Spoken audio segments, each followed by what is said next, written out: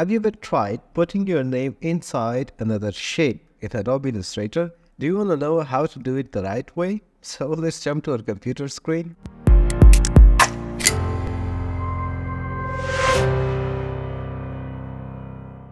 Suppose I have a shape which is circle and I want to divide it with my knife tool into 3 sections. And the next thing I want to do is write learn with Fana. Change its font to Roboto. I prefer Roboto. You can use whichever font you like. The next part is select all of them, right click on it, arrange, bring them to front. Yeah. Now select learn, hold shift, select this section. Now the magic comes here. Go to object, envelope distort, make with top object, click on it, voila. Learn is enveloped in your top section of design or shape, circle, whatever it is.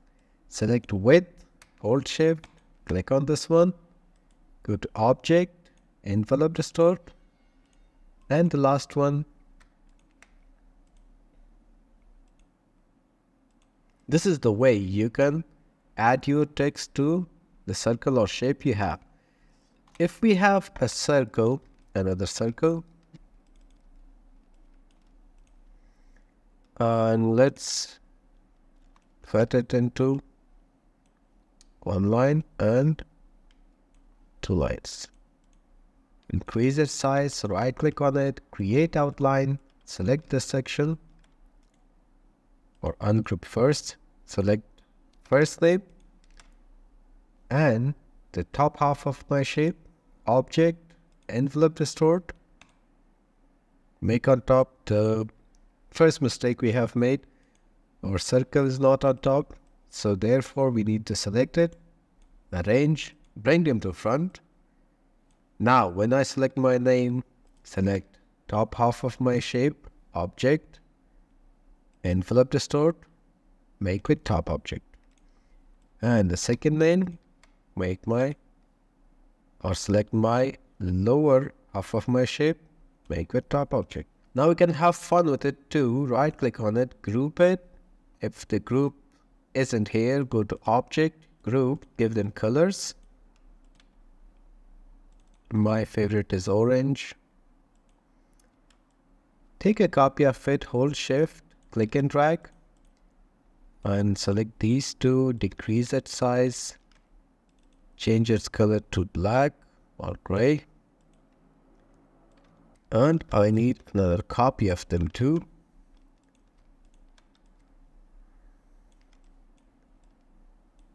Select both of them, go to object, blend, make them, and then go back to your object, blend option, change the spacing from smooth color to specific steps, increase the steps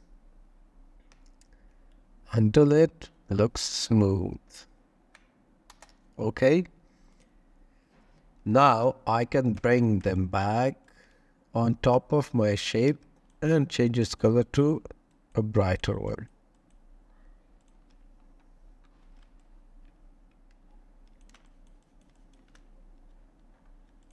This is how you can play with your envelope distort and blend tool. This is how you can play with your envelope distort and blend option of your Adobe Illustrator. If you want to know how to create this, stay tuned for the next video of our Adobe Illustrator. Thank you so much.